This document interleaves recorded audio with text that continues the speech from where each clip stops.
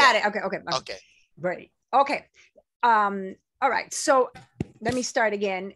So this is an introduction to project-based language learning, but some of you already have a lot of experience with PBL. So maybe we hope will be either confirming that you're doing it really well and or adding a few ideas for taking it up a notch. Okay. As I mentioned a second ago, PBL is a type of experiential learning approach. And what this means is that it is based on learning by doing and using language in a real world way. And that's really good because that's exactly what heritage language learners like to do. So in this presentation, in addition to showing you how good PBL is about learning by doing, I'm going to show you other great things about PBL. Then I'm going to move to giving you a step-by-step guide to creating projects that maximize engaging and language learning, some sample projects, and then how-tos, how to instantiate PBL in a beginning class when your learners are at a very low level, and how to teach language with PBL. After all, we're here to teach language, right? Okay, next month's workshop is going to be a deep dive into the first 3 elements of PBL. I'm going to be presenting everything. After today, you will walk away with a complete view of PBL. But then next month's workshop, we're going to do a deep dive into theme, driving question, and product, and really look at it in greater detail. So it's a nice follow-up to this one. And then in January, we'll do a deep dive into the process of how to structure projects, how to pace them, how to assess them, etc. So again, another deep dive. All right, so I think we can start out by saying Sybil, Alejandro, and I love PBL, right? It's fantastic. It works really well. And the reason why I love it is because it checks a lot of boxes. It's great for HL teaching and learning.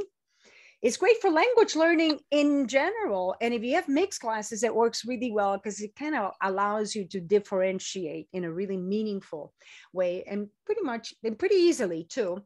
It's great. And it's great for learners of all ages. And I should have added, well, it's great for remote learning. I'm not going to get into that, but I should have added, it's also great for me because I end up learning something new every single time. I'm not doing the same thing that I do every single semester, which gets really boring. And frankly, after a while, I don't even want to keep doing it.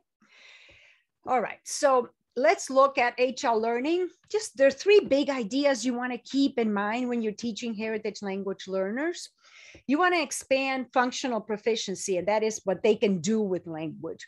So generally speaking, you don't want to spend a lot of time looking at things like grammar. Let's practice grammar. What you want to do is learn grammar in the process of using it for real world communication. That's not to say that you never want to focus on form, but generally you'll be much more successful. Your students will be much more engaged if you're looking to expand what they bring to the classroom, their communicative abilities. The second overarching goal that you want to have is address all those motivations, goals, life experiences that bring them to the classroom. And the third thing you want to be able to do when you're teaching HL learners, and this also happens in mixed classes, is you want to start with the learner, not the curriculum. By that, I mean, you want to differentiate because HL learners are so different from each other. If everybody's doing the same thing, you're only going to reach a certain portion of your class, not the entire class. So HL teaching is a lot about differentiation. All right. In terms of language learning in general, this is a slide from the ACTFL Partnership for 21st Century Skills. And I'm going to show you, on the left is what teachers did in the past. And on the right is what is recommended today in order to enact these teach these 21st century skills. So I've already talked about experiential learning. That's the first arrow that you see there that PBL does really well.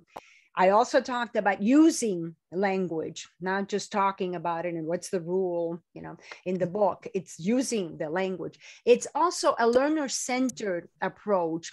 Remember, I said it's the ultimate differentiation tool. And in that way, it's learner-centered, but also because learners do a lot of the work, you're facilitating the learning. It uses thematic units, and today we're going to work with a couple of thematic units, right? And your books are organized in thematic units, right? The learner is doing with language. It's not just a teacher presenting, as you can see on the left-hand side. Using language to learn academic content. You're learning about the real world through language, and creating for an audience beyond the classroom. That connects to this idea of using real world language. And then the third thing I want to point out is that it's really appropriate for learners of all ages and proficiency levels. So this is where I'm going to next when I show you some examples of PBL. This was presented in an actual small brief right at the beginning, well, maybe not right at the beginning, but a few months into the pandemic. And what it was is a family where the mother was a Spanish speaker and the mom worked at home with the children to create a bilingual book that explored masks. Children were feeling apprehensive about masks. They had mixed emotions. They wanted to talk about their identity. How do you keep an identity when you cover it up behind masks? And they created, with the help of the mother, they created this bilingual book, which you can buy from on Amazon, actually. So this is a real project. Moving to high school. So that was middle school. Moving to high school, here's another example of a real project. Remember, I'm trying to show you that you can use it at every age, for every age and different levels of education. And I'm going to call this a dunk tank project. I'm going to come back to it.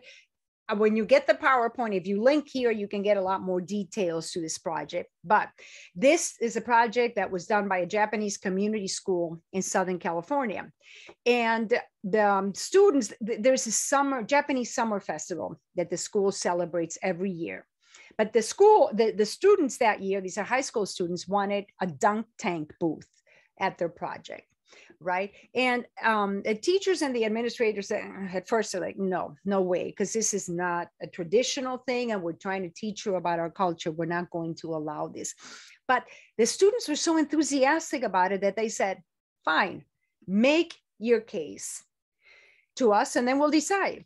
In order to make their case, the students had to really do some serious researching of the traditional features of a summer festival in Japan, and then also research what was being done, what innovations were being done. And these are two really good points that Masako Douglas makes in the description of the project.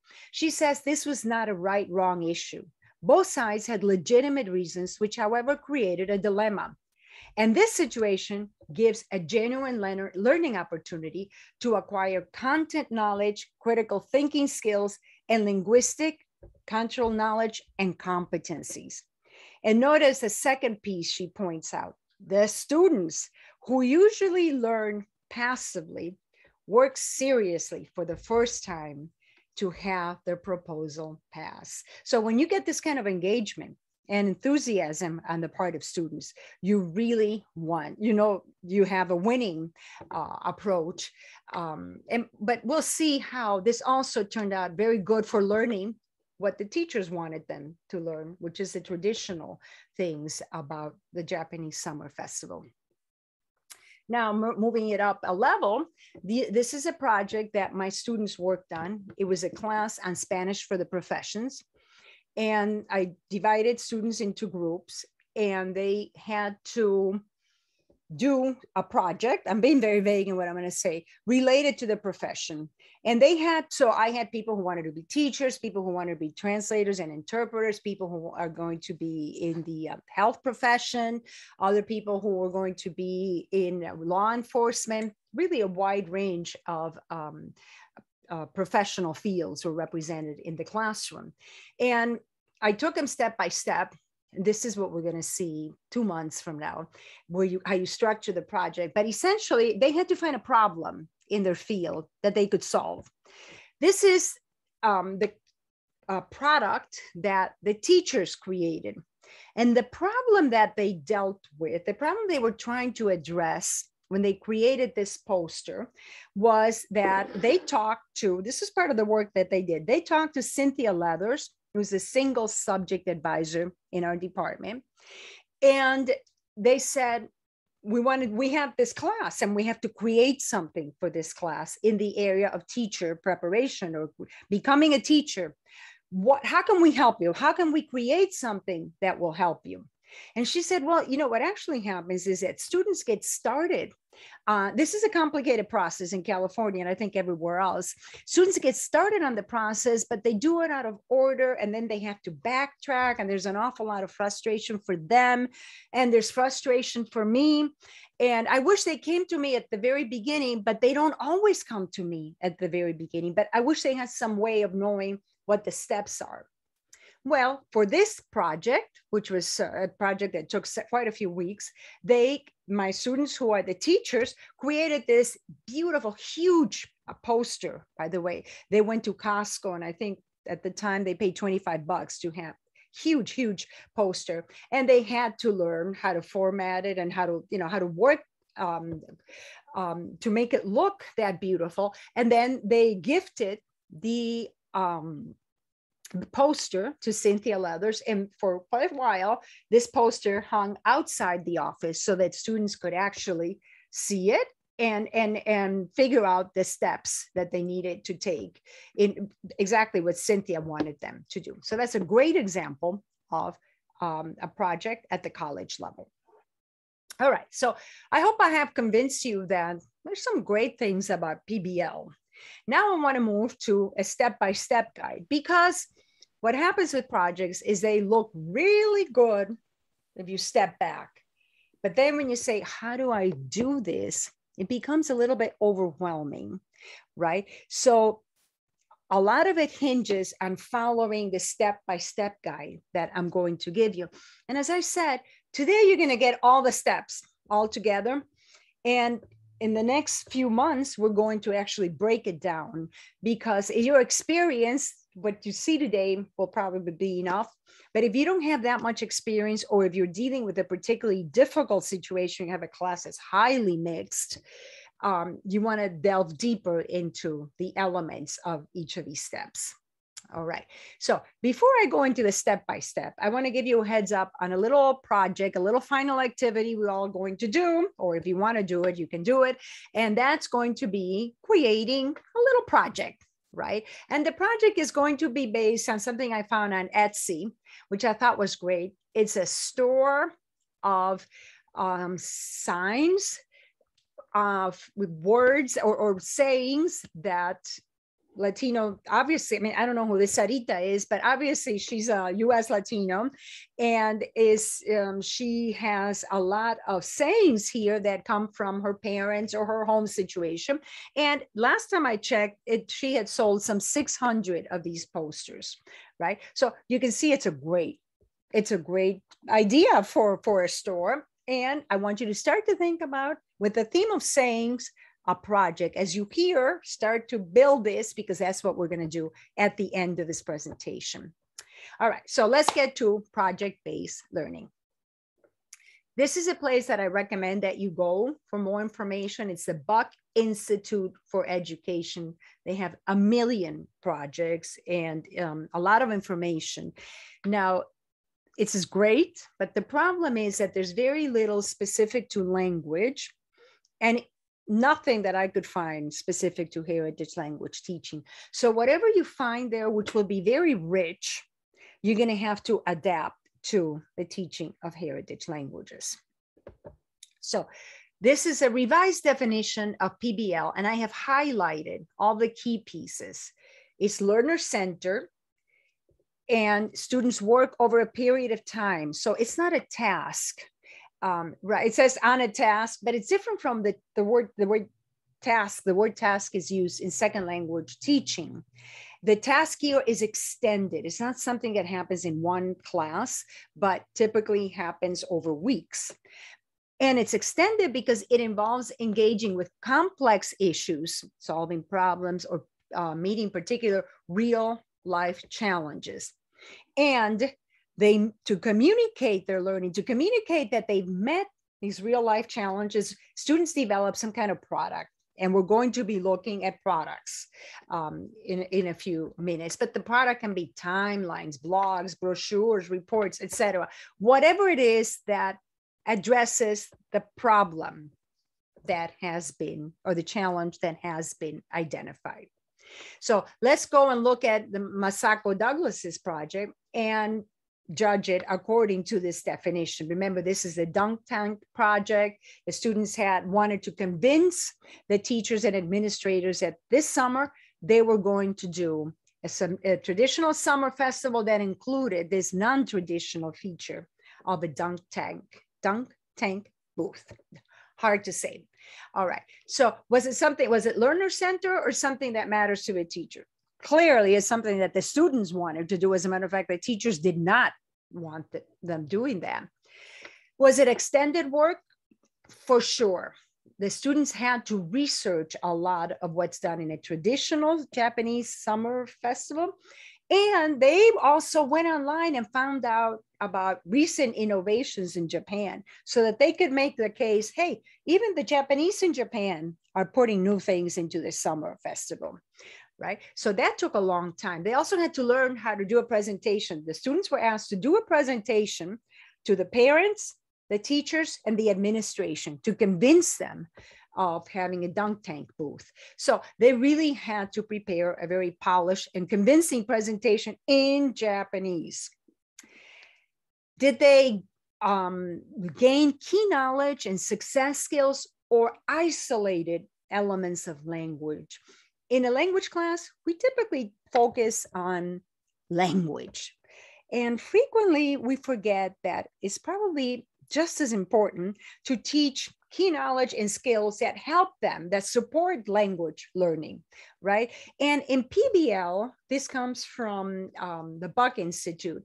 In PBL, you see that knowledge, key knowledge, understanding, and success skills is at this very center of what they call gold standard PBL, right? So you're teaching your learners how to learn and how to become self-sufficient, autonomous learners.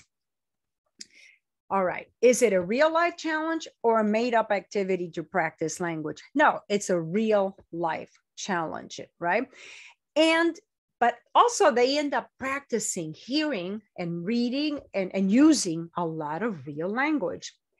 And finally, the product. Is it performance-based or knowledge-based? And I put this in the wrong place.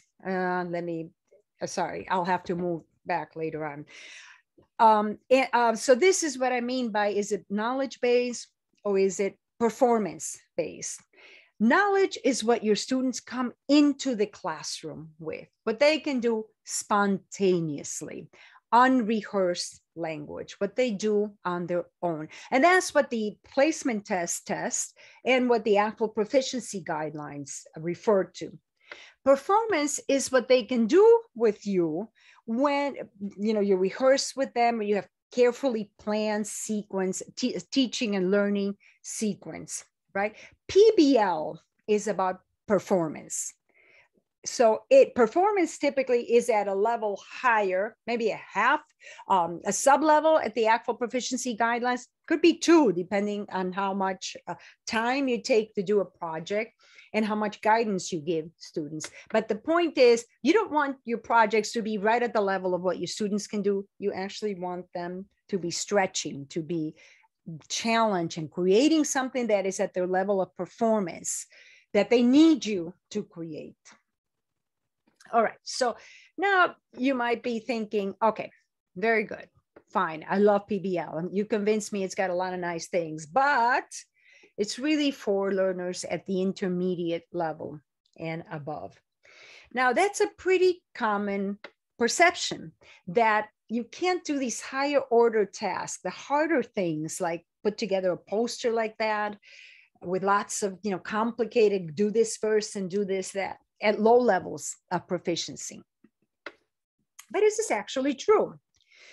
Well, let me start out by just giving you a very, very quick overview of some aspects of the ACTFL proficiency guidelines before we answer this question.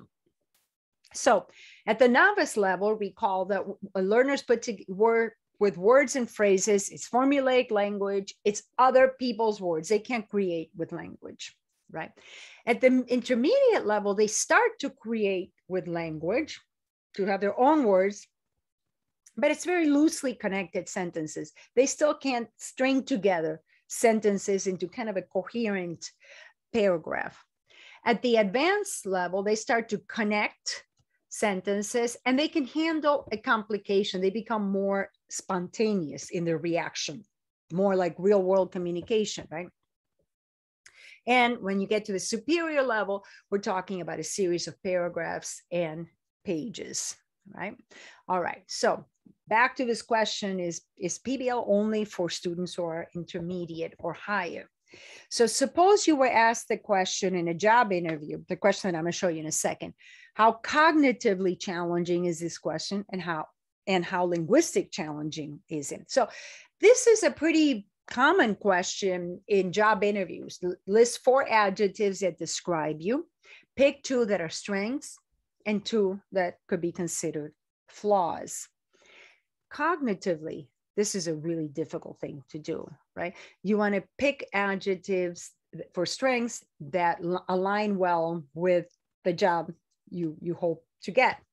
And in terms of flaws, you got to be careful. You don't want to come across as self-serving. You don't want to do things, oh, I'm just too hardworking. I never know when to stop. That's not going to work. But at the same time, you don't want to be brutally honest and actually say what your weaknesses are. Oh, I'm going to be a little lazy. I'm not that great with deadlines. No, right? So you've got to be very strategic. So cognitively, it's really hard. But linguistically, it isn't. Right? If you're applying to work in a nonprofit, you can describe a strength as compassionate, one word, right? So notice linguistically, this is fairly easy. Cognitively, it's very difficult. Remember also, this is about performance, right? PBL is about performance. So it's not like they have to pull the adjective out of their head. They're going to have to think about the adjectives, and then they can look up words that will get them to answer the point. And I see Alejandro has raised his hand. Yes, there is a question, and I don't know if you would like to answer the question now or later. Sure. I have seen some districts adopting Common Core standards in place of ACTFL world languages standards for their Spanish curriculum instead of having them as a support. Do you know if we're moving in this direction in California? I don't know the answer to that. Alejandro, do you know at all? I don't know. It's not good news for ACTFL. I'll tell you, that's the direction in which it's going. I'm sorry. Let's, I'm going to write it down and perhaps we'll look it up. Yeah. Does anybody here in the audience know the answer to that?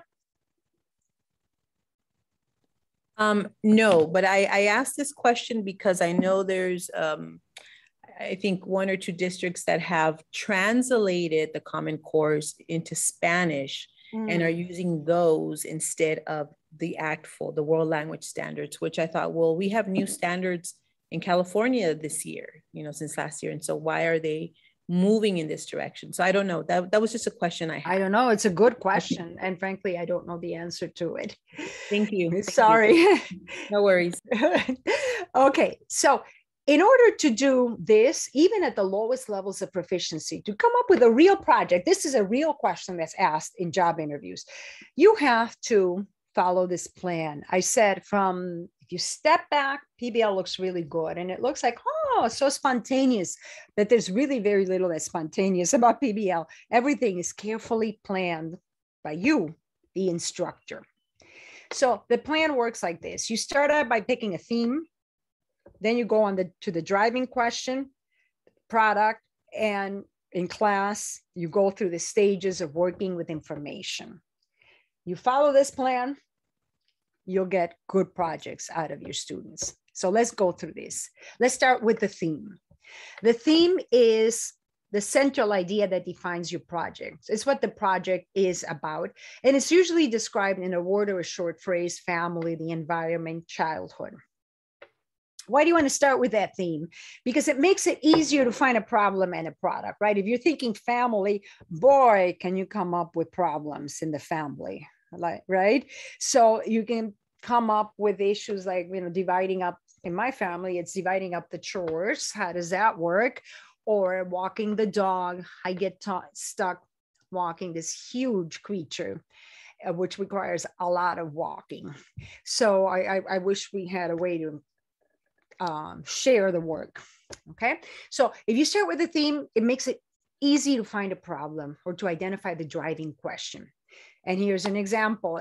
Start with the theme of family traditions or practices and look for a real world problem that your students can address, right? So dating, for example, is a big deal because dating in Spanish speaking or in immigrant homes tend to be different from what it is in the US. So that's a problem when the young ones start to date. How do you reconcile, right? The two different viewpoints. So quick activity. Think about your textbook and other pedagogical materials that you work with and write one or two themes in the chat from that material that you're currently working with. So remember, themes is one word: family, traditions, whatever. I don't want to give it away. So put it in the chat and let's see what we come up with. Maybe Sybil, if you can start reading them as they're coming up.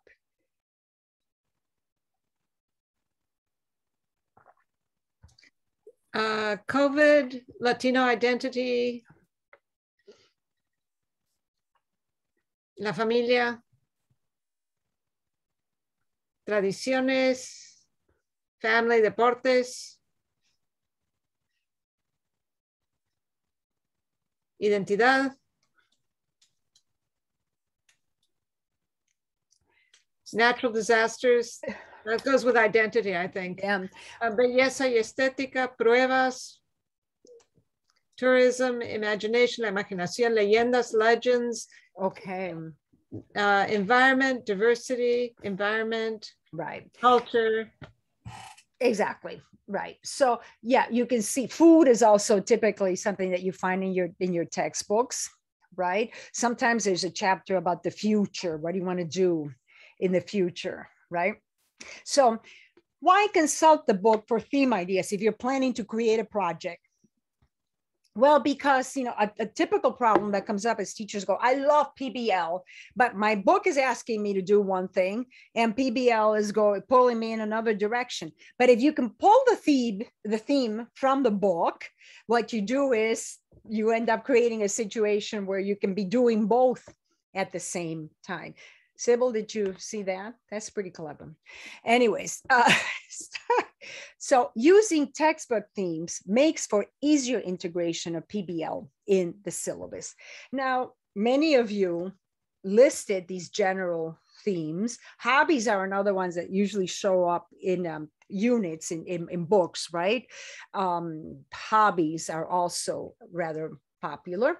So these are kind of general themes that work in your L2 class as well as in your HL class, right? And in mixed classes, they work well too. Here are some HL specific themes. I'm not saying you have to do these, but these are things that we know from the research that HL learners are really interested in. Identity. Sybil read to us about several of them. We know that HL learners want to find out who they are relative to, are they from the US? Are they from their heritage culture? Where does language fit in who they are? Cultural comparisons like the Japanese kids, right? They wanted to create something different, right? Connecting with HL speakers in the US or abroad. We know that they want to connect and create communities with people who speak their HL. The problems of navigating two cultures, the dating, we did a unit once with my HL learners with dating, how different datings are. And it was an interesting unit because it developed into a unit about lies they tell their parents about dating, So it turned out to be a lot of fun. Navigating two languages, this usually leads them to talk about linguistic insecurities that they have. So notice that the poster I showed you, Life, Career, and Goals, is something that could have come out of a general theme from a textbook. The COVID book was about current events. That's also typically a chapter in books, right? And then the Dunk Tank Project is really a very good HL specific theme, although it doesn't have to be only for HL learners, but it's very good because it involves these comparisons and navigating two cultures and creating a new culture in the United States, which is a blend of the students' two cultures. So now that we've kind of seen how it works, let's quickly recreate a project with a little bit of an adaptation. So heads up, as we're doing this, we're preparing at the end we're going to create a project. So as we're going through the idea of theme, driving question, product, and stages, you're thinking ahead as we're recreating this project together. Well, okay, I'm going to have to apply this when we get to the end, right? All right. So the theme is going to be career goals. Okay, so it's the same. We're going to recreate sort of the project I showed you with the big poster, which is what my students created. All right. The driving question is going to be more or less the same as what my students ask themselves. Remember, the driving question or problem is the issue that's being addressed. It's what you're going to solve, right? And that driving question usually comes from the real world, the school setting, or the home environment. So the driving question doesn't have to be something like world peace, right? It can be something in the school environment that needs to be solved, right? So if you go to the Buck Institute of Learning, you see that a driving question might be how to improve the school cafeteria menu. Not that the students are actually going to improve it, they're not going to be the ones to do it, but they can convince maybe the administration, if they work hard enough, how to improve on that, right? So the driving question or problem relates closely to the issue of authenticity, which the Buck Institute of Education defines as the project as real-world context, uses real-world processes, tools, and quality standards, makes a real impact, and or is connected to students' own concerns, interests, and identities. And at this point, I'm going to have to go back to that slide where I said, oh, I put it in the wrong place. I'm going to have to go back to that slide and show you why it's important to bring this up. Okay, so this is a study that was done by Kim Helmer. She spent a long time observing a high school in Los Angeles, a heritage language class in this high school. And she was having a hard time figuring out why in this class, it's not that the teacher was bad, not at all. The teacher had great activities and was very engaged with the students, but the students were not engaging with the material. As a matter of fact, they were rebelling against what the teacher was trying to teach them. And Kim was having a hard time figuring why this was happening until she started to talk to a student, and the student said, it's just a story to learn Spanish. It's not real. And at that point, she came to the conclusion that this might serve as an explanation why students did not engage in the discussion, because students' exposure to and use of Spanish had been highly contextualized and communicative. Designing curricula that emulate naturalistic, authentic content should have been a goal of class. So not designing activities that really just provide an opportunity to practice a grammar point, but designing curriculum that really engage them in the way they're engaged in using language, and that addresses topics that they're really interested in. I'm going to move forward now to where I was, if I can remember where I was. I can probably locate it. Okay, so we were a driving question. Here we go. And we said that authenticity is really important. So let's play a game. You ask your students to do a class presentation on an important tradition in the heritage language, so culture, sorry. So if you're teaching Spanish speakers, maybe it's the Three Kings, Feast of the Magi, Los Tres Reyes Magos. So if you're teaching Japanese speakers, it's a tea, the tea celebration. No, it's not the tea celebration. Sorry, I can't access the word right now. So traditionally, if you ask your students to do a class presentation, that's not a project. Why is it not a project? Well, because for one, what is the problem that you're really trying to solve in the real world, right? Who's your audience? Is that something, are you trying to solve a problem for them? That is, doing a class presentation is an example of doing projects, but not an example of doing project-based learning. So the kind of thing that we assign for the end of a semester, where our students just stand up in front of the classroom and present something, is doing projects. With PBL, we want to really look at real world language use. So can we improve on this? Well, we already saw an example of this, right? The Dunk Tank Project. Notice that this was a twist on the established way of doing the Japanese Summer Festival. Sorry, the tea ceremony, I just remembered. And in creating this twist and convincing school administrators, parents, and teachers to allow them to do the twist, the students learned a lot about how the established traditional way of celebrating the summer festival is done in Japan. But what's really nice is that they created their own new tradition, and one that blends both of the worlds, right? The American world with the Dunk Tank Project, they innovated in that way, and also the Japanese more traditional way of doing things. So this is an example of, notice the difference between ask them to get in front of the classroom and deliver a presentation on the Japanese Summer Festival, kind of boring, right? On the other hand, if you have them do this, they're learning about the Japanese Summer Festival, but they're learning with the point of view that they want to do something extra. So you are engaging them in something that they want to do, and they're learning with a purpose, right? All right, so now let's talk about this. Typically, we talk about, this is a typical unit in a chapter, right? Learning about a dish from the heritage culture, or traditional eating traditions. That's kind of typical when you do a reading.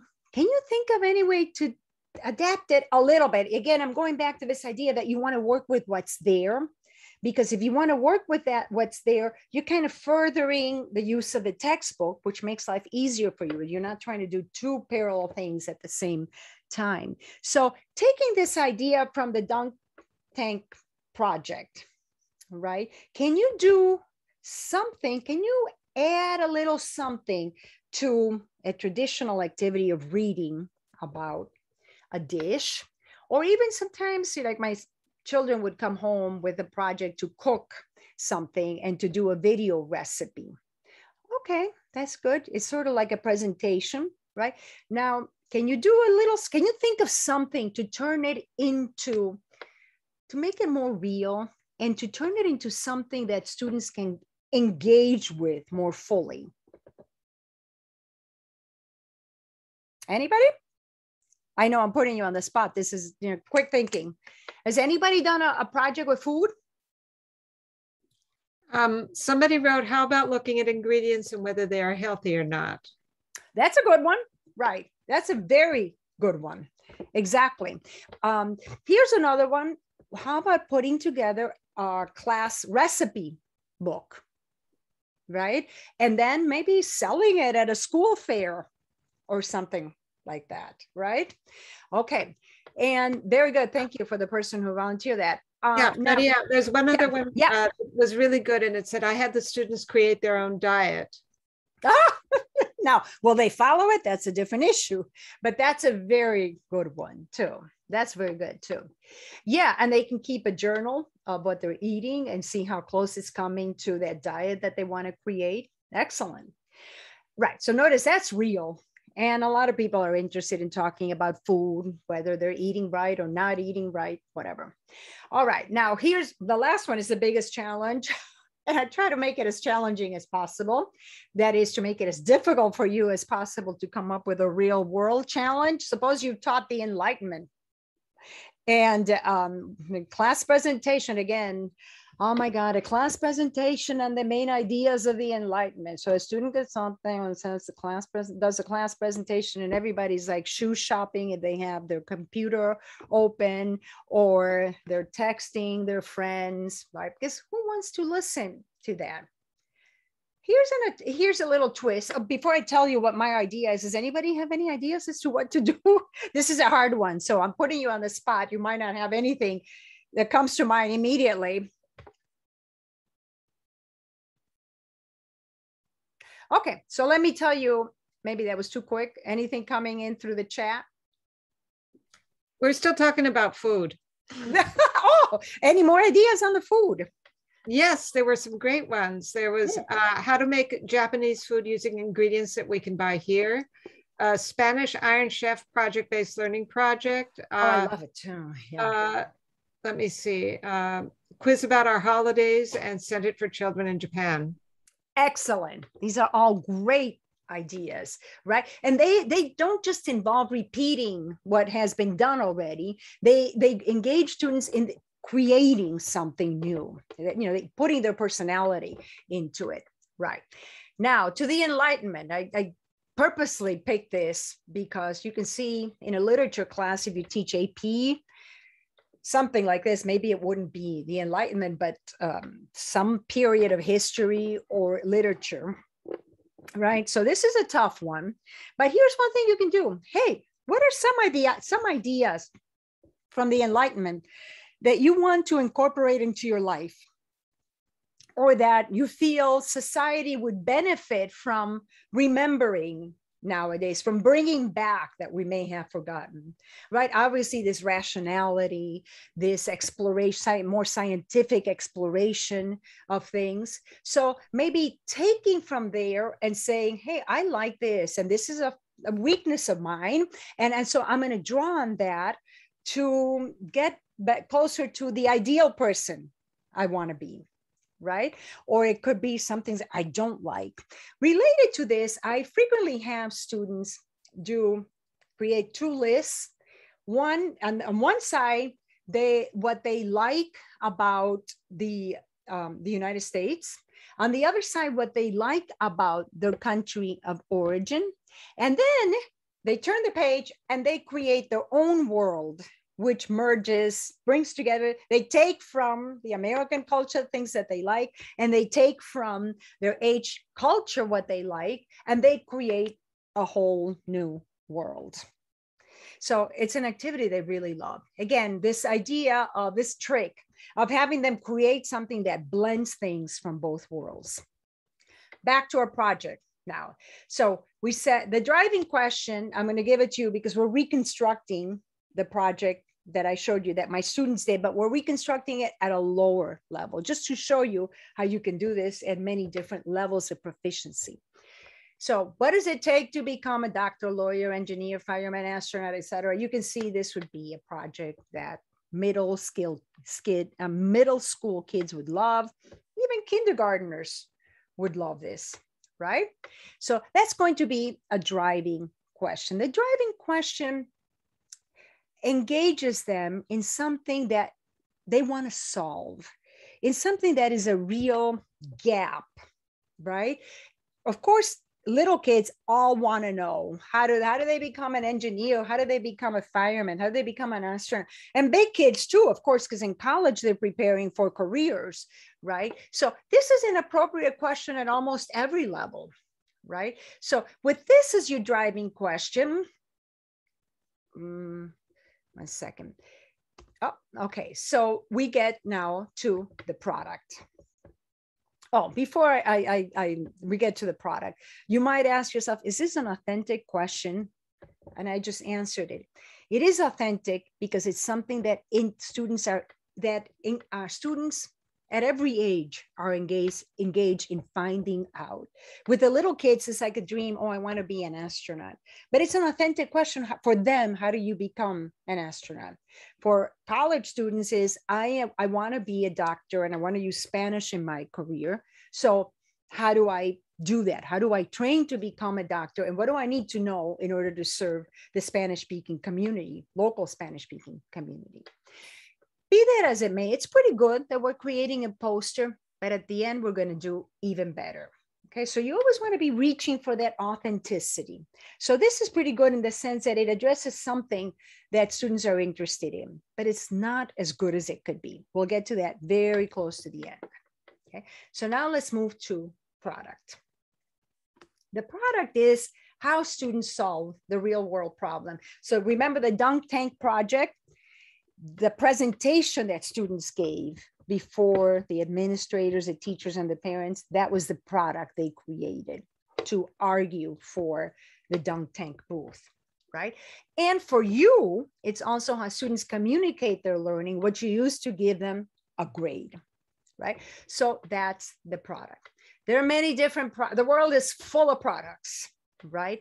A survey and presenting the results of a survey can be a product. Creating a menu for the idea of somebody talked about, have them create a diet, you can create a menu. Greeting cards if you're hosting an event, marketing campaigns, a school event, a poster can be a product, a pamphlet, an interview, a taped interview of somebody, a public service announcement. The world is full of products. I'm sitting here right next to my bed and I'm looking at this cream that I put on my hands every single night before bed. Well, you know, translating this into your language is, this is a product, right? So the world is full of products. But you have to ask yourself, would I display how to become an engineer on a product like this? No, obviously you want to align the product with the driving question that you're trying to answer. So in this case, again, we're reconstructing the project that my students created. The product is going to be a poster. But recall that my students' poster was quite elaborate. These are college students, right? And they had a whole semester to work on this poster. We're going to simplify things a little bit to show you again that if you think PBL is too advanced for your students, I think you'll see you're wrong, okay? So I hope to pleasantly surprise you. If you look at products, if you go online and you start looking at posters, you'll find that they come at all levels of proficiency. Same thing goes for just about any product you can think of, right? Book jackets. Here's a book jacket that's fairly simple.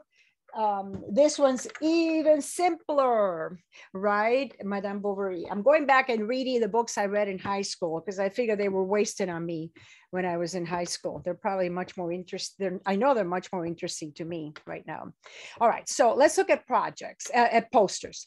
This is a poster that answers the question, well, what are the careers in math, right?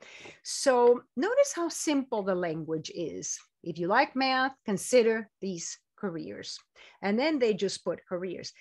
By the way, if you think about your book, the book that you use, there's usually a unit on careers, and it's kind of dull how they go about it. Notice how much more interesting it is to take this approach. If you like math, these are careers you could consider. If you like talking to people, these are careers that you might consider. If you like science, these are careers you might consider. If you like adventure, these are careers you might consider. Wow, notice you're learning still many, but actually more of the same career names, profession names that we learn typically in a language book, but you're really doing it in a much more differentiated way where students who are interested in math can do it this way in a way that's meaningful to them. So it's more differentiated and more meaningful because you're connecting it to what you like in the real world. Notice though, the vocabulary, as I said, is very simple. In terms of the ACTFL level, it's just words and phrases you're not really creating, right? So is this something that beginning students can do? Absolutely. Again, the idea is not, can they just pull it out of their head on their own? No, the idea is this is performance. So can you guide them to create this and to learn the vocabulary? I think so. Here's another poster that also talks about careers. And here we start to get a few phrases: quick response to crisis, ability to make snap decisions. So it starts to become a little bit more complicated, but notice there's also a lot of adjectives: empathetic, disciplined, compassionate, motivated, right? Again, it's a pretty low level of language, but this is a real poster from the real world, by the way. This is not a simplified poster for language learning, right? This is not an activity to practice a grammar point, as we saw in that Helmer study where the students rebelled. This is a real poster from the real world, right? But again, this is now a level higher than that first one we saw, because you start to get phrases. Now, look at this one: how to find the right career for me. So notice here we have some commands. Ask yourself, I'm here, I'm looking at the first little square. Ask yourself, and then we have some questions. What are my interests? Which subjects do I like, etc. So notice, get inspired by people, more commands, explore, choose, get practical. So they're questions and commands. Now that's a higher level, right? And it's got two grammar points that are commonly taught in the beginning, first term of instruction, right, at a very low level, but also are commonly taught through the whole sequence of language learning, right? In college, at the college level, this is like the 4 semesters, and maybe a little bit beyond that. So these are important grammar points. And the ACTFL level now, we see we're now in the intermediate, and depending how you do it, might be even higher than intermediate. So notice I've taken you from a poster that was really at the lowest level, true novice, to novice, mid to high, and now we're intermediate. This is intermediate high because now you're getting phrases that are kind of connected in categories. And here's one that's at the superior level. Don't even try to read it. This is the US something or other, and it's incredibly complicated language. I can't think of a single reason why you want your students to create something like this. But my point is that posters come at many different language levels and with many different formats. This is a terrible format because who could ever read that, right? So that's the point. Many products don't have a fixed proficiency level or grammar or language point. So you find the product that you think lends itself to solving the problem, this driving question that you have identified. And then you fine tune that product. What is my poster going to look like, right? So this is where teacher presence matters a lot. So you know your students' proficiency level. Proficiency, remember, is what they come into the classroom with. And then you're going to pick the product. You're the conductor of this orchestra. You're going to pick the product that stretches them just the right amount, right?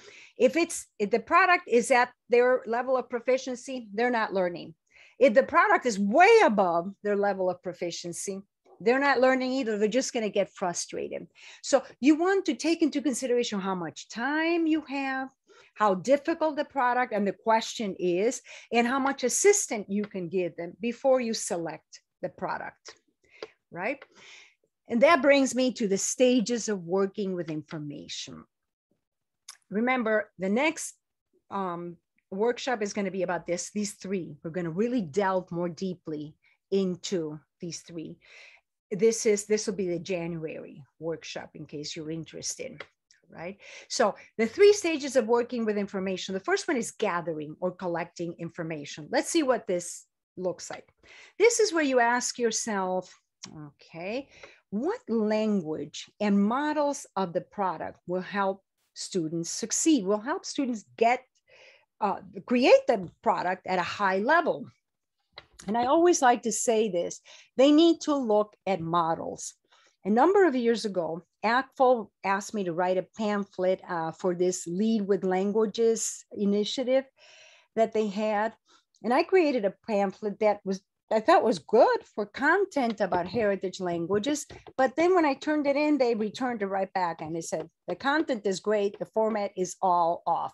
Go read pamphlets and figure out the language of pamphlets, which is really short phrases, not even full sentences. Typically, you don't even get full paragraphs.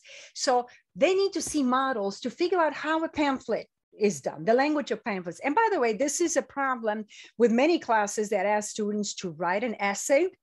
If they haven't read many essays, how the heck are they going to write an essay? They need to read many models of an essay in the target language before they need to analyze it before they can produce an essay.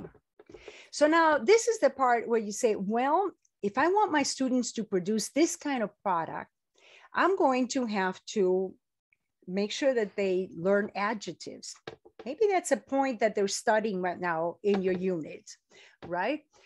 So whereas if I want them to produce this kind of a poster, you're going to want to emphasize the WH words, writing questions and commands, right? So notice your grammar point is going to vary. Notice here, for those of you who speak Spanish, this command is being done using the infinitive, right? That's typically how formal commands are done in writing in Spanish and these kinds of abbreviated language, right? But the point is that you want to make sure that the language used is appropriate. One thing you don't want your students doing is doing something like, you need to obtain a bachelor's degree in Spanish, because a poster, formal kind of thing, doesn't ever address the reader directly, doesn't ever address the audience directly. So this is one of the things I work with my students. How often do you get your students writing an essay and they have this you? I say, no, depersonalize it. So this is kind of what they're learning. It's not just language, but the format of academic language. So the point is that you need to think about all those language and genre specific conventions, and you want to teach them, right? But better than teaching them is guide your students to discover them by studying authentic materials. So that brings us to the first step, gathering or collecting authentic input. Remember my situation with the pamphlet. It didn't work because I didn't study pamphlets ahead of time, right? So I'm sorry, I jumped ahead. So a good strategy for novice learners is to have them use other people's words, right? So let me show you what I mean. There are two columns of verbs here. The first one has verbs that involve using other people's words, other people's language, right? You can collect other people's language, organize other people's language, find it, display it, select. The second column involves creating with language. Remember, we said at the novice level or at the lower levels, this is what students can do. Once they enter the intermediate level, this is what they can do. So you can use this model. Am I going to have them use other people's language, or are they going to create their own language to think about what you want to go on the product, be it a poster, a pamphlet, a book jacket, whatever it is that you're going to create. And of course, if the product is very sophisticated, even if they are at the intermediate level, you might want them to use other people's words and rearrange them a little bit. Okay, so you might be asking yourself, okay, so I'm going to use other people's words. How does this support acquisition? The answer is that in order to learn a language, you need to have input to the language, right? And that input needs to be, you need to notice it, right? So you have to be focusing on this input, right? And that's what happens when you're creating a product even if you're using other people's words, right? So at the gathering phase, they're collecting authentic input. They might be collecting authentic posters to learn what a poster looks like, what kind of verb forms are used in a poster, what kind of words are used in a poster. Right? So they're collecting authentic materials. But it's not just a poster. You want them to collect posters. You don't want them to make the mistake I made with the pamphlet. Good language, bad format. You want them also to collect content information. So something like this, if they can find pamphlets, if they can find articles, then they're looking through this material. Why? Because this is how they're going to learn the language, right?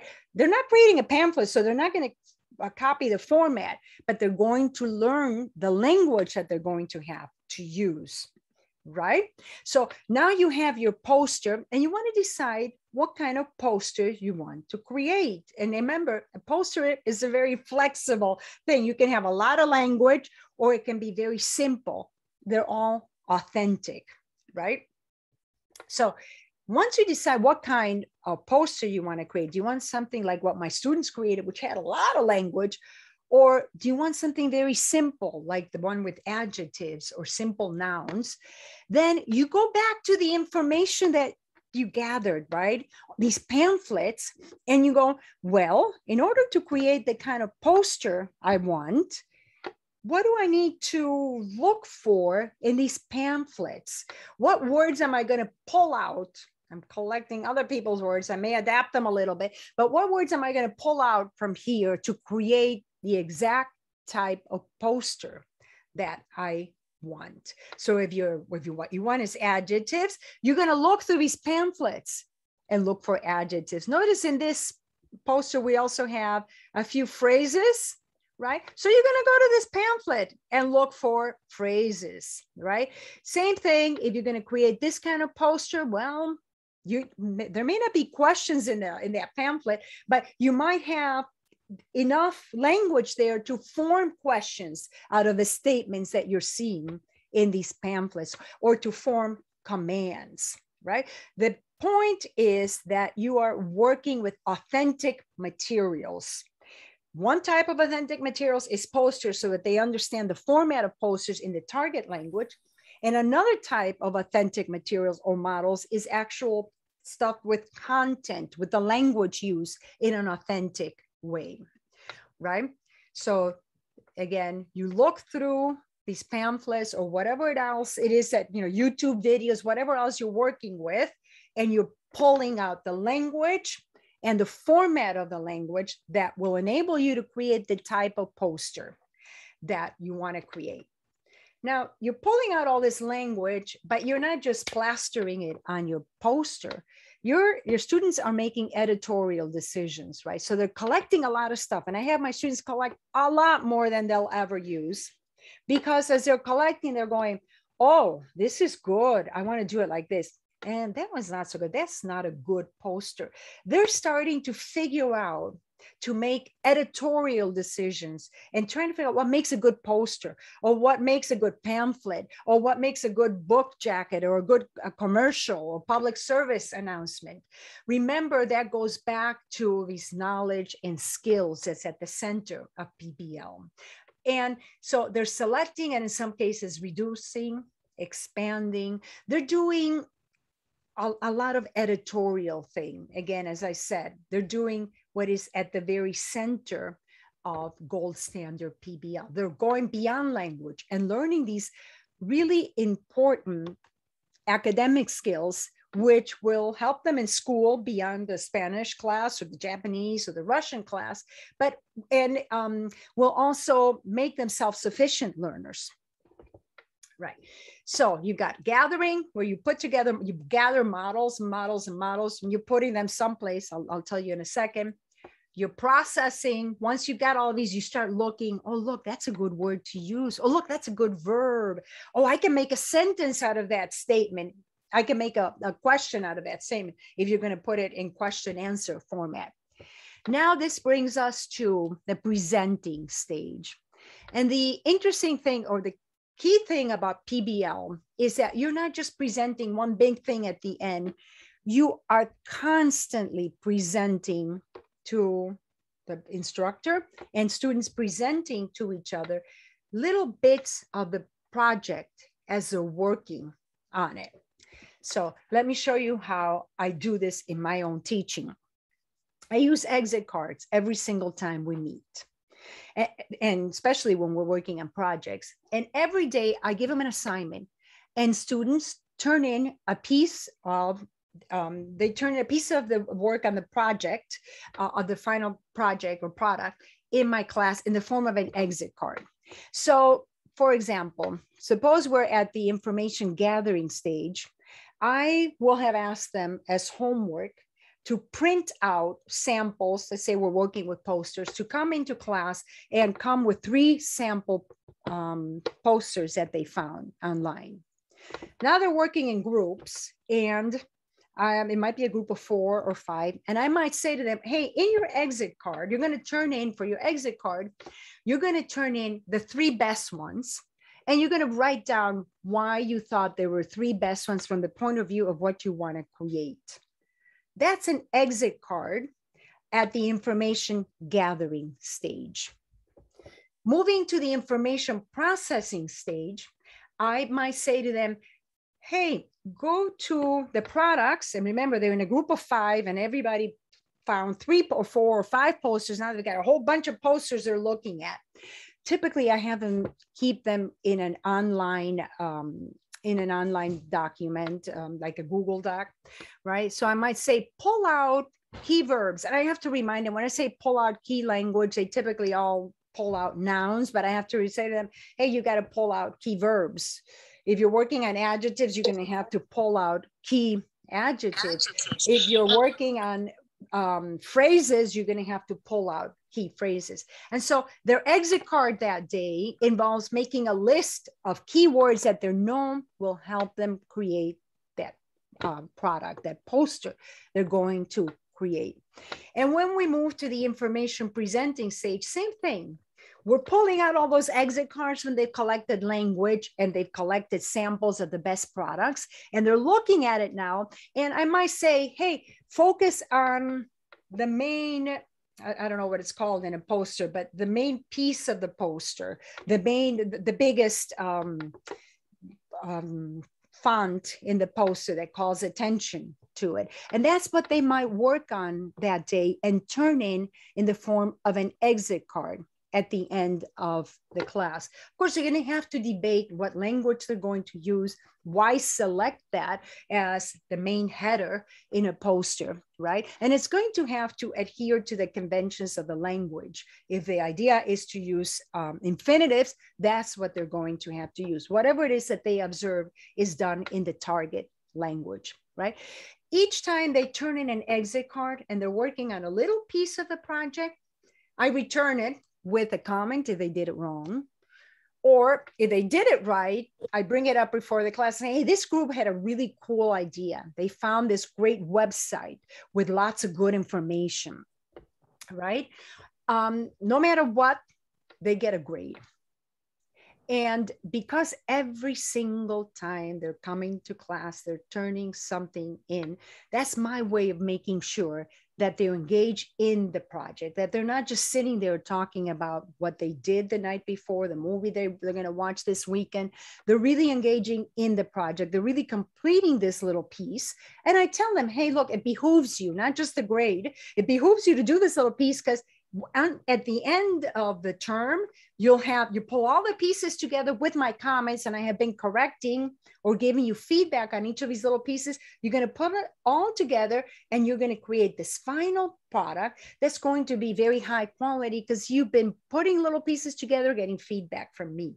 And then some more little pieces together and feedback from me. That's an ideal language learning situation for your students. And by the way, it's an ideal situation for you because you're not looking at really bad products. How often do you get something a student produces that's really bad and you go, oh my God, where do I start correcting this thing? What a headache. That doesn't happen with PBL because you're correcting it a little bit at a time when the problems come up. Okay, great. but we're almost done here, and I'm going to put you how much time. Oh, perfect. So remember we said, well, a poster, what real world problem are you solving? And remember I said, well, it's something that interests students. So within their world, it's authentic. It's a problem to solve. But is there a way that we can make it more authentic so that it doesn't feel like that little class presentation that we like to do, right? Remember that schools like to have fairs. Remember the Dunk Tank project? It was in the context of the Japanese Summer Festival. Schools sometimes have book fairs, any number, back to school kind of events. And so you could have students producing their posters in different careers. You can group them by career interest, and then displaying these posters at a school job fair, right? So that kind of frames it in a very real activity that schools have, and it takes it outside of the classroom. Now it becomes something that benefits other students in the school. So by way of summary, and remember, I'm still going to put you to work in the last 10 minutes to create something. So by way of summary, think of selecting the theme and the driving question to maximize engagement and coordinate with your syllabus. So think about, when you think about theme, go through your book. If you're pressed for time, and if you think, oh, then my school really wants me to stick to the book, well, go through the book and find a theme that you can create a project for, right? And also think in terms, when you select themes, what is it that interests my students? We talked about HL themes, but they can also be sports. They can also be current events, whatever it is that your students seem to be interested in. The product, when you think about what product am I going to have my students produce, remember you're orchestrating this whole thing, right?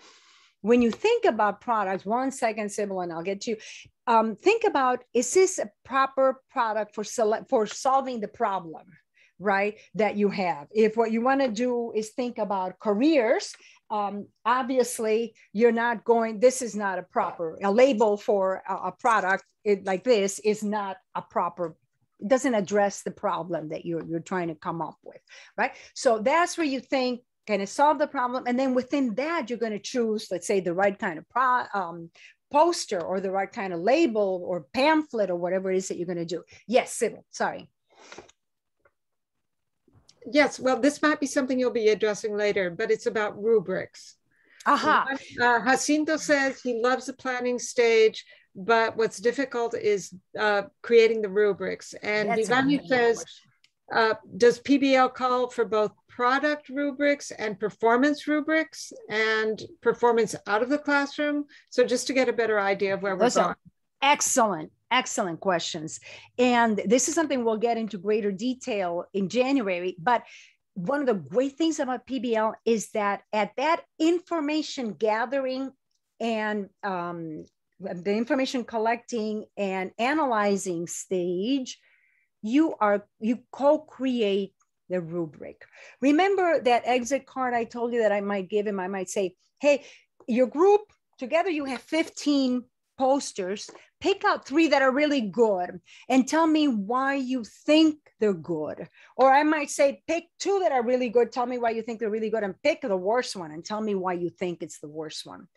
Then students are thinking about, well, what does a good poster look like, right? Then the next day we come to class. This is one of the many activities that we do. And again, this I'm going to deal with in more detail in January. We co-construct the rubric. Oh, a bad poster is just so full of words, you can't even read it, right? So they start to, we put together a rubric that where they're not just pulling it out of their head, they're actually looking at models and paying attention to the format and the language of good quality models. And we are co-constructing rubrics. I'm not giving them the rubrics. They are pulling out the essence, the elements of a good product looking at authentic models, right? Now, I hope I answered the question. And there was another question about performance. Can you repeat that one, Sybil? Yeah, it's product rubric and performance rubric. And it's the performance out of the classroom. No, it doesn't have to be. It doesn't have to be out of the classroom. Frequently in pure PBL, you want to take it out of the classroom, right? So that's why I said these posters about what does it take to become an astronaut, a teacher, whatever. Yeah, you can display them in the classroom and that's great. But if you can also integrate them into a school fair so that it helps other students. And also when you take it out of the classroom and you expose it to a wider audience, the level of quality has to really go up. No Mickey Mouse stuff because they're embarrassed. They don't want to be embarrassed in front of the whole school. So that's why I say, think about, make it a present. If it's a present you're going to give parents, or if you're going to give to the school administrator or whatever, then when you take it out of the classroom, generally the quality goes up. They're not just performing for each other. They're performing for a real world audience. And performance, here comes the word performance. Performance is what they're doing as they're creating the product. Performance is doing with language. So the performance is what you're going to grade, right? And there are two ways of grading it. I grade every little exit card that comes in every single day we meet. Remember, I give them an exit card. And this is low stakes assessment. If they're on task, they may make mistakes, right? Doesn't matter. If they're on task and they did a good faith attempt, I can see that they tried, they get a full grade, but they get my comments, hey, fix this. And maybe the next day I'll come into class and I'll work with the students that kept making the same mistakes. And I say, careful with this, don't repeat this mistake. And actually, when they turn in the final product, they better not have made that mistake because I've already corrected it and told them not to make that mistake. Right? So there's many iterations where they're going through it and they're fixing, making mistakes, fixing, making mistakes, fixing. Now, when they get to the end, that's summative assessment. And at that point, the stakes are high. Why? Because they've had a lot of feedback along the way. So at that point, they've had a lot of opportunities to correct. And if they haven't corrected, what it tells you is they're careless, right? So two levels of grading: formative, low stakes, where they're constantly getting feedback. And you give them I give them 2 points if they're on task, 2 out of 2. And then the format at the end, the final assessment, very high stakes, and I'm very strict, but that's because they've had all this feedback along the way from me. And finally, when you're talking about these stages of working with information, you structure the process so that students get the language. Think in terms of what language are they going to have to get in order to produce a good quality product at the end, and what models of authentic products of the type that you want them to create are you going to want them? Are they going to have to look at in order to create a high quality model? One thing I want to mention, actually, it's not in this thing, in this PowerPoint, but it just occurred to me. You don't want students recreating the wheel. You don't want them, if there's already a pamphlet that does what's been done, what's out there, and it's accessible, widely accessible. You don't want your students to recreate that. You want them to create something, maybe use that and do something else with it. Change the format. If it's a pamphlet, turn it into a poster. If it's a pamphlet, turn it into, I don't know what else you can, you can turn it into, but create a product that doesn't exist. If a product already exists, what's the fun? What's the point of recreating it, right? Now, 5 minutes. Do we have time? Oh, yeah. Okay. Let's see how this works. I don't know how this works with the group this size. Let's give it a try. All right. So remember, oh, yes, Sybil. Did you just raise your hand? I did. And Karina would like to know more about your dating unit and what the driving question was. So I don't know if you want to talk about that now or send information to her or put it in the chat or something. Sure, I'll talk about it. So as I said, it was the dating as in, the one I mentioned earlier. That was a great unit because it really turned out to be a unit, as I said, about lying to parents, right? So first thing they did was a brainstorming class about the difference in dating, right? And there were some very funny things like, some Latino parents are back in the early 20th century. I mean, I'm serious. Some of the parents of my students are like to be chaperones. Can you imagine having a chaperone in modern society? So they brainstormed, they had a lot of fun with this. Then they interviewed parents and they got insights into why the parents view things the way they view them. So they became a little bit more respectful of parents' point of view. And they also explore the experiences with dating, their parents' experiences with dating when they were young, right? So now they start to make cultural comparisons, right? They also thought about themselves. And that's why that was the fun part when they said, oh, I once lied to my parents about this. Well, that's nothing. I did that other thing. I told a friend to call my parents and say that I was going to be at her house for sleepover. And it wasn't like that at all. I actually had a very funny experience here in my own house where my son, as a senior, had a sleepover, a co-ed sleepover. I don't know how it ended up being that way, but we were chaperoning anyways. But in the middle of the night, one of the girls, a Latin girl, got up in the middle of the night, left the house and met her boyfriend. Now, I can't remember because it's been a while. We woke up and this girl is gone and everybody's frantic. We finally found her. It was not a problem, but the mother, oh, I know what it was. They were out at night violating curfew. And so they were picked up by the cops. And the mother got a call that she had to go pick up her daughter from the police station. Incredible. So, of course, the mother was very upset. We were, as parents, were very embarrassed. And the next day, the mother and the daughter showed up early while everybody else all the friends were still in the house to apologize for what had happened.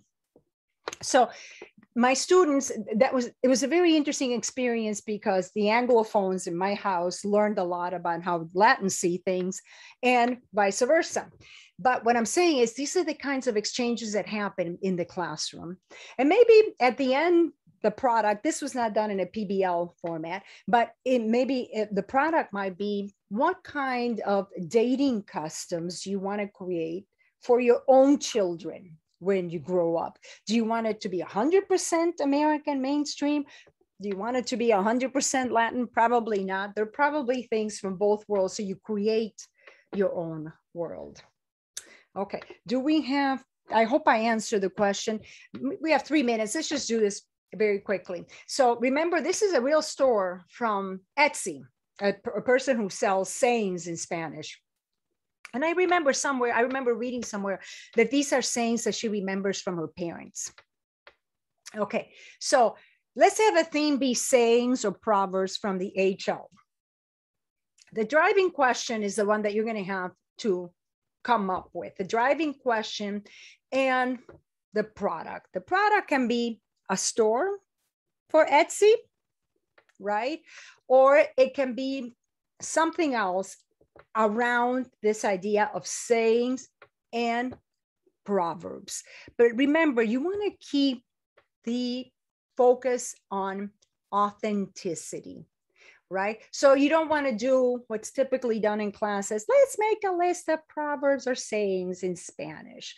You want to have it be, you want to think of, so what? Why would you want to do this? What real world problem? Obviously, the store is a real world problem or driving question. Creating a store of proverbs is great, right? But can you think of something else? You can have a store.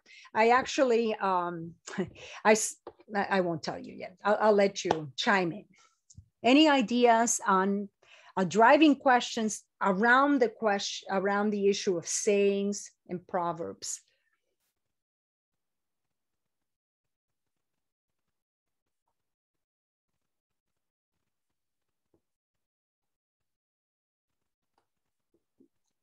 Alejandra has an idea. Okay, Alejandra, let's hear it. Let's hear it. No, I was just thinking of my favorite words in quote unquote Spanglish, like hanguear, culísimo. So I was just thinking of like t-shirts and cups or cards. Oh my God. Oh no, here it is. So we have to do that, right? So we're going to do greeting cards with those terms that I really like. I don't know. Exactly. And look at this is another store, another 2 stores that I found. This is a t-shirt with Spanglish, and it's hilarious. Cuando you can't find la palabra en un idioma, so you fill it in with con la otra. So when you can't find a word in one language and you fill it in with the other.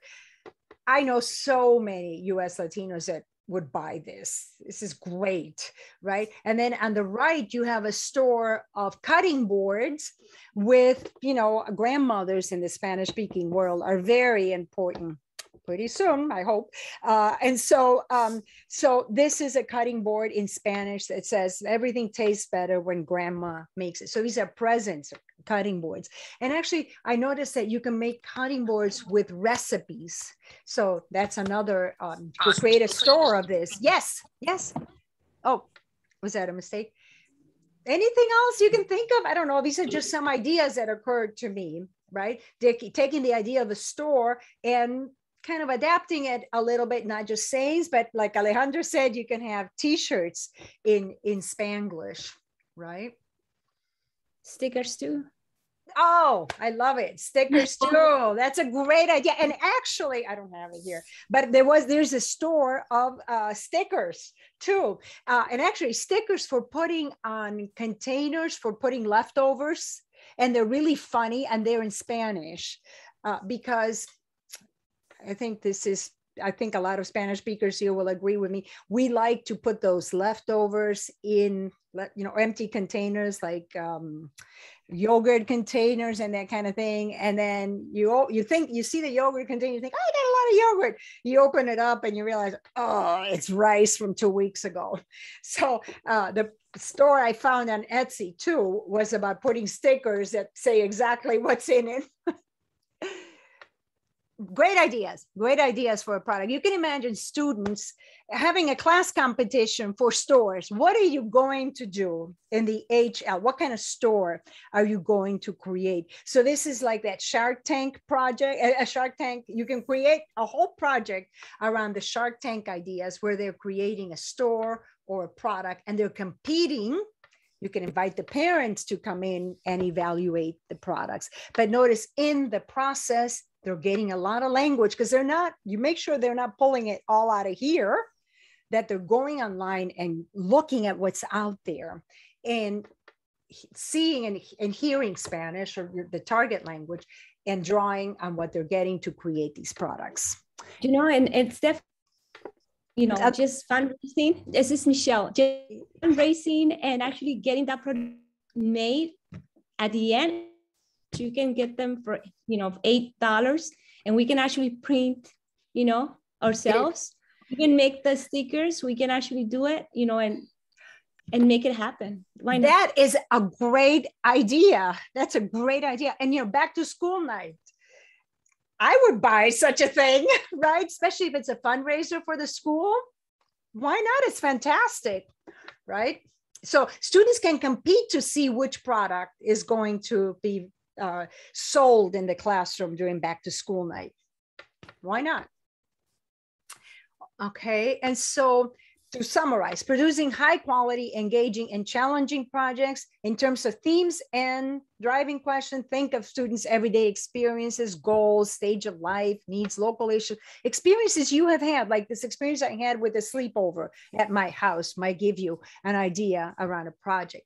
For products, spend time analyzing in the classroom, unpacking what high quality work looks like and what bad products look like, and then use it to create a rubric. You're working with authentic products. That's how they're getting a lot of language, much more than they're going to get in a book, by the way. If your students are at the novice level, find challenging problems and products that can be tackled with relatively little language, or where they can use other people's language. And it can still be an authentic, high quality product. And then you want to follow the stages of working with information, collecting information, processing information, where they think about, wait, what's there and what do I want to pull out? And finally presenting in little bits, a little bit at a time, right? Above all, have fun. I have a lot of fun with PBL because it changes every single semester. And if I make it competitive, it's just great to see how engaged students become. As I said, next month's workshop is a deep dive into theme, driving question, and products. If you want to bring these things and share it with the group and figure out how to improve on it, great. Alejandro, I see you've raised your hand. Yes, could you please remind our participants about the December 4th, the group from Hong Kong? Oh, Alejandro, do you want to do that? Sure. So we have, is it December 4th? Let me double check. The 5th. December 5th. We have another. December 2nd. Ooh. I'm December 2nd. December 2nd, my Sorry apologies. about that. Yeah. So December 2nd, please register for this. What is post-method language teaching and why has it been so influential? And it's going to be at the same time, December 2nd, 4 to 5:30 p.m. Pacific Standard Time. So Professors Ana Mendoza and Jason Parba from Hong Kong and Hawaii will lead us in exploring how post-method language teaching can help heritage language teachers serve the needs of their learners. So please. Yeah, I'm sorry, Alejandro. No, go ahead. That's fine. No, I wanted to say that Ana Mendoza puts out these great blogs where she analyzes the literature and summarizes the research literature and summarizes it really well, but for teachers. And when I saw this blog on post-method language teaching, it blew me away. And I said, that's exactly what we want for heritage language teaching. So I wrote to her, she's in Hong Kong, and I said, can you present this article? Let's have them all, we're all gonna read this article. It's very easy, very fast, because it's a comment on a research article.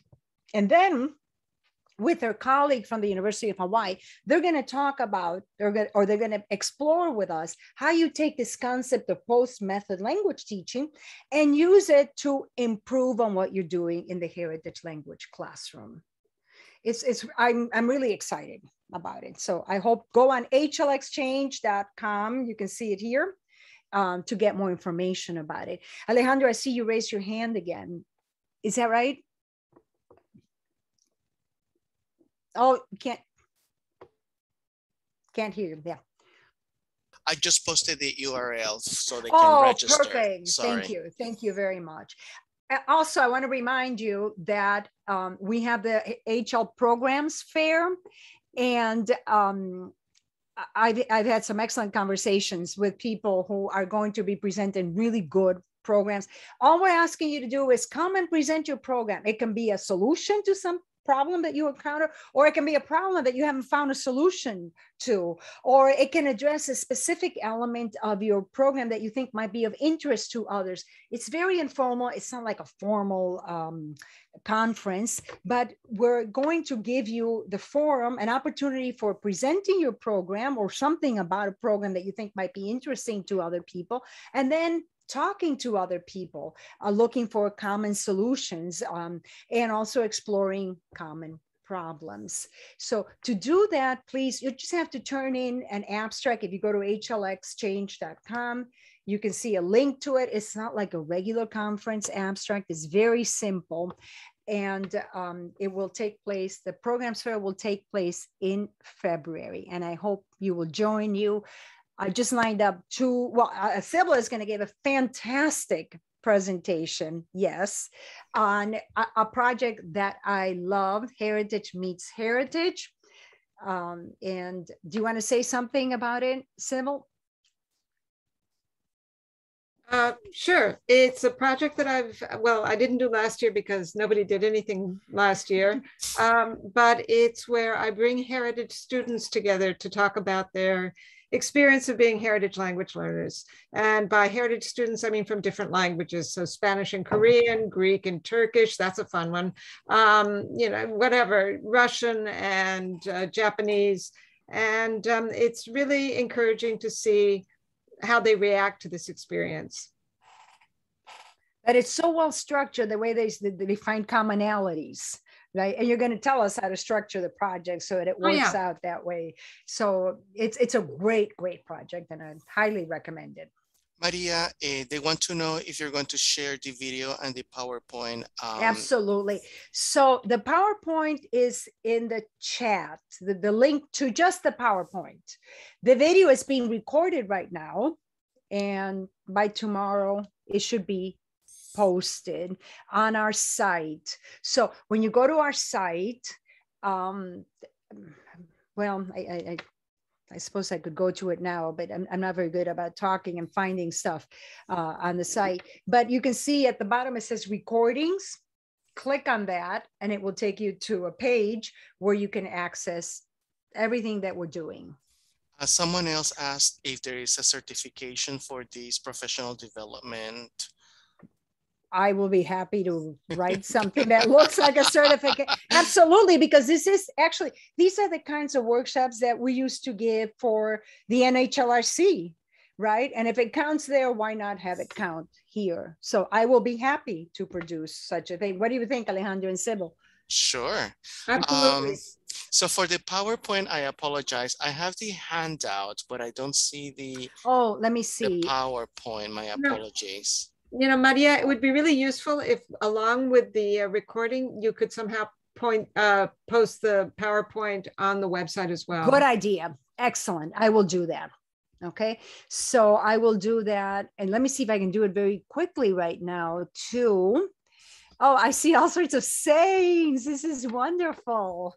Excellent. I can tell that you are, oh my God, I'm seeing such great ideas here on the chat. Let me see if I can just find the link to the PowerPoint so you can get it right now, or you can wait until I post it, which will be tomorrow. I'm not going to do it tonight because I have a feeling I'll be a little tired. Alejandro, I see you raised your hand. No, sorry. I forgot to lower it. Oh, so yeah. So they're looking for, they would like the PD certificate. Absolutely. Donna has shared her email and everybody's saying thank you. Oh, here's the PowerPoint. Hello. Pardon me. Sorry, I'm going to put the slides right now. But you're welcome. Thank you all. There was something you said that that reminded me of something else, Alejandro. What did you say? I'm sorry. The certification for the professional development. Oh, let's see. How do we do that? Maybe write. What do you think? I think, Maria, we should create a link or something, a special site on the webpage. Okay. It's not there yet, but we can do it in the next week or so, where people can apply for the certificate. Excellent. That way, we'll have it'll be easier. Absolutely. Absolutely. That's a great idea. So that's what we'll do. And every time you show up for anything, you'll be able to get a certificate, given the amount of time that you spend. So for this one, just email you so that you can create something for them. No, maybe when I post the recording, well, not right away, because it'll take a while, right? We'll have to work. Oh, no, maybe when I'm posting recording, I'll also post a link to an Excel sheet where they can sign up. Okay. And give us their email address so we can send them the certificate. Perfect. And last but not least, we would love to hear from the participants and their projects. Perhaps we can interview them for a future webinar. I'm so glad you thought of that. That's a great idea, Alejandro. And also we want to create a database of great projects, right? Because that way you can disseminate all that you're doing that's working well, and in so doing contribute to everybody teaching better, right? So we'll keep working on this. Don't be shy. No, we'll keep working on this. Come back for the next one, and maybe we can talk about how to do this in a way we can create a database of great projects, and we can feature your projects. I can see, I'm looking at the chat, and wow, there's some really great ideas.